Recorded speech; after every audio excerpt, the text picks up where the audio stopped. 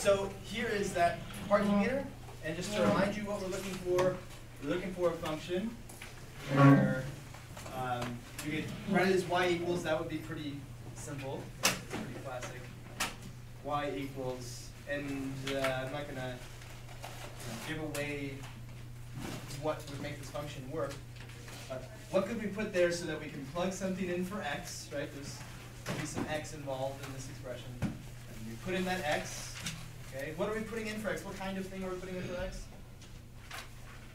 The input of this function is money. We're going to put in some money, okay? So that's the kind of thing that goes in. And what kind of thing comes out? Hours, or we can get a little more general and say time, right?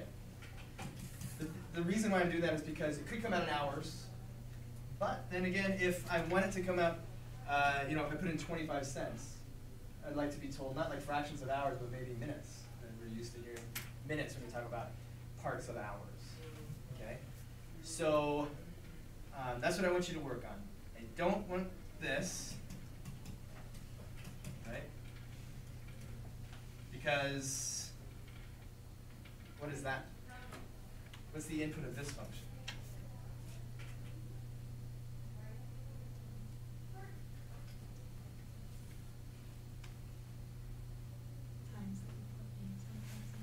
The number of times you put in 75 cents.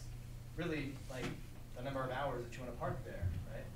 You want to park there for 1 hour, it'll cost me 1 times 75, it'll cost me 75 cents. So really what I'm doing is putting in the time in hours.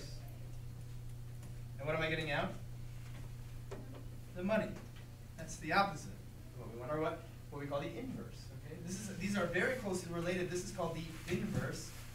It just does the reverse of what this does.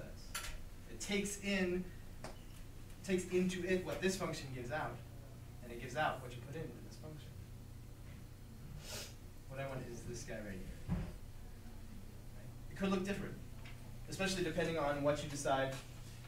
Like, should it be cents that you put into this function? Should it be dollars that you put into this function? Should minutes come out? Should hours come out?